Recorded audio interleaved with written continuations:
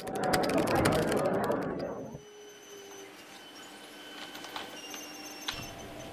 and welcome to the 28th PHP tutorial. Where we left off, we were connecting to our server, and now we want to connect to the database within our server. So let's go ahead and do that. It's pretty simple from there. What you're going to want to do is specify the database itself. So we're going to call this SQLDB, and our SQLDB is called epic name. And then from there, we'll go ahead and come down here, and actually, since we're going to call this server, and then we'll do MySQL underscore select underscore database, or DB, and within there you specify the database that you want to connect to. In our case, we gave it a variable, so SQLDB. And then if it can't, we want to just die, and then within the die we want to just say, especially since we silenced the SQL error if we got one, failed to connect to the database.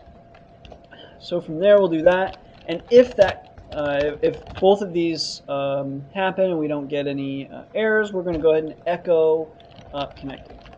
Oh, I'm sorry, we've already echoed connected. So we'll save that and put that up. And actually, let's do connected, because our last time we left off with just a regular connected, so we want to make sure that we've made progress. So we'll refresh. Sure enough, we connected with exclamation mark.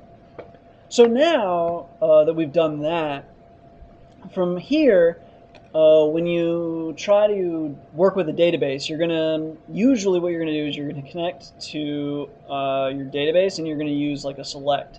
So you do select from, and then you put the table name, and so that's going to vary from time to time. So what we're going to go ahead and do, so if you have a large website, chances are you're going to have multiple tables within your database. So it's always best to specify that as a case-by-case basis. But for the purposes here, you're always going to be connecting to the same database, most likely. So what most people are going to do is actually, this won't be in the file, like in every PHP file that might connect to a database. Instead, what we're going to do is we're going to copy this, and we're going to make a connect.php file on our server. So I'm going to do that real quick, and then we'll open that up. And so that's just a blank PHP page, but what we're going to do is copy, paste this in, and this will now be our connect.php. So then what we'll do is we'll come over here, after our header, we're going to go ahead and require connect.php.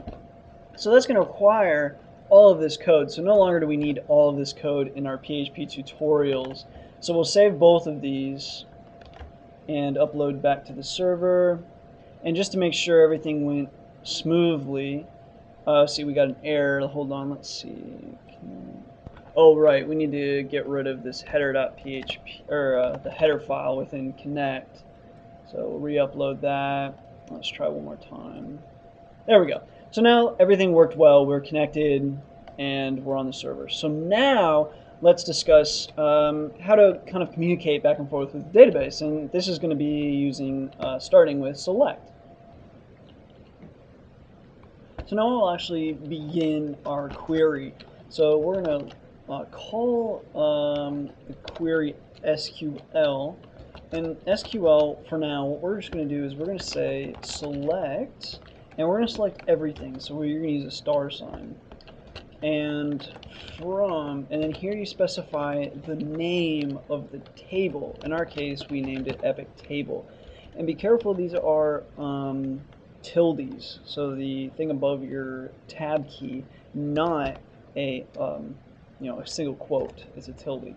So you select all from table, and for our purposes, that's where we're going to close it off. But then there's also like where, and then you can say like something equals something, like one of the categories equals something, and then there's also order by, and you can order by like ID or time, and then ascending or descending. But for now, I'm just going to show you pulling from the database and kind of displaying that data. And then also I'll show you how to insert into a database, just for the basics.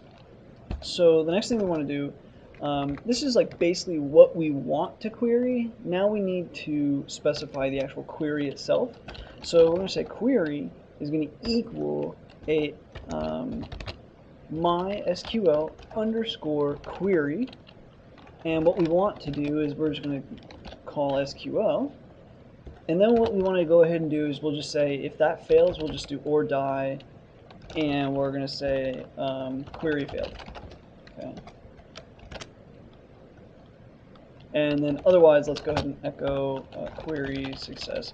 Once we have everything set, we'll probably not keep spawning these success things. We'll just kind of only echo out something if we fail. But it's just good for debugging purposes to make sure, okay, we did get past, and got to this point. So let me put this up. And we come over here, we refresh, and sure enough, we connected and query success. So since we know our connection works, and if it doesn't, we're going to die, we'll go ahead and delete this from our connect.php page. We're just going to change that. And I'm just going to close out of that connect now that we're done editing it. And so now we know that we've at least made it this far because we got query success. So now what do we do? Well, generally you're going to want to pull some data, because right now we've just kind of selected it. Now we want to do something with it. So you can almost see this as like, you've highlighted the information you want, but highlighting it doesn't really do anything. Now let's actually like do something. So let's go ahead and call a while loop. So we'll say while, and within here, and then we'll just set it up. You know how to do a while loop. Within our parameters, we're going to specify a variable. You can call it whatever you want. I'm going to call it row because that pretty much applies to what it is. While row is equal to MySQL underscore fetch underscore ASSOC for fetch an associative array, we want to perform the query. So what this is going to do is, as long as the row equals fetch an associative array, we want to perform the following loop. So as long as this is true, because this will throw a false once we've ran out of rows. So as long as it's true, what we want to say is we're going to just go ahead and say the name. You can call this anything you want, but we're going to call it name equals, and then since it's an associative array, it's not denoted by its like 0, 1, 2, 3. It's denoted by you've got a key and a value. So number name is going to equal row, which is talking about our array, and then we've got the key of name. The next we have age, and that's going to equal row with a key of age. So each time this loops through, the information that's under the category of name will go under the name variable, and each category or each thing that's under the category of age will go into the age variable. And to just show this, let's echo name.